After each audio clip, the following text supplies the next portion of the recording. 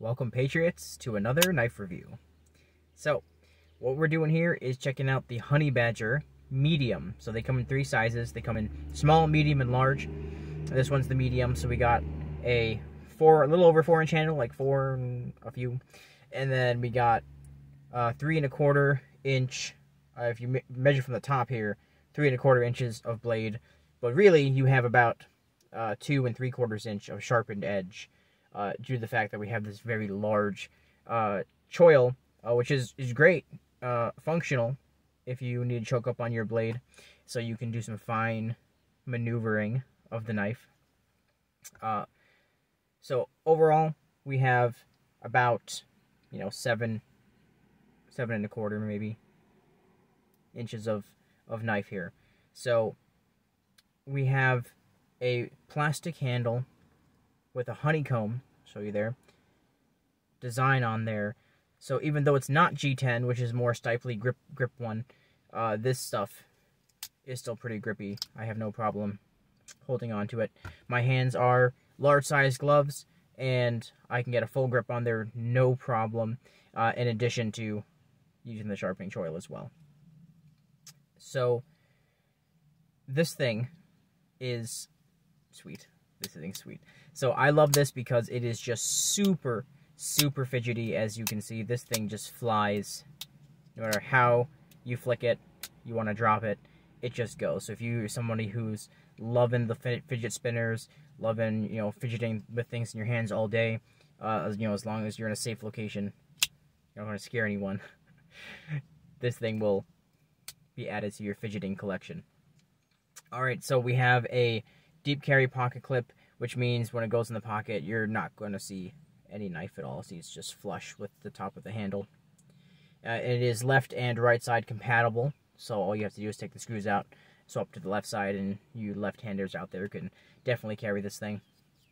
Our deployment methods are the flipper tab and this thumb hole, which allows me to use my thumb. I can spidey flick it. I can do whatever I want with it. So the detent on this thing is beautiful, meaning that it's not assisted, it's just on bearings, so I guess it's assisted that way.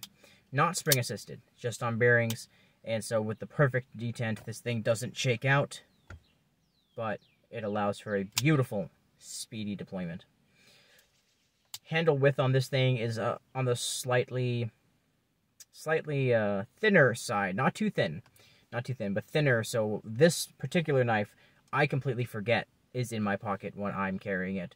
It's just super lightweight. It is super thin, but I'm able to actually get a full grip on it. I don't feel like it's too small in my hands. And it's not flimsy. This build, how it's built, I suppose, is just super sturdy. There's no blade play in this thing at all.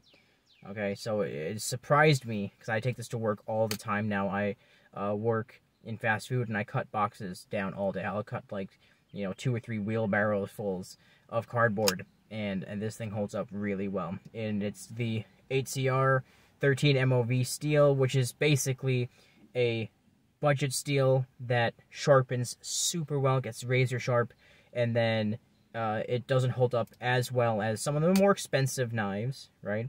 Or metals, but it sharpens super fast. Any kitchen sharpener you have will sharpen these metals. So it's 10 strokes on the kitchen sharpener.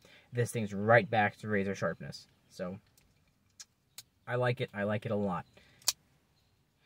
Too good with the flicks. It's just, I do this all day at home, just all the time.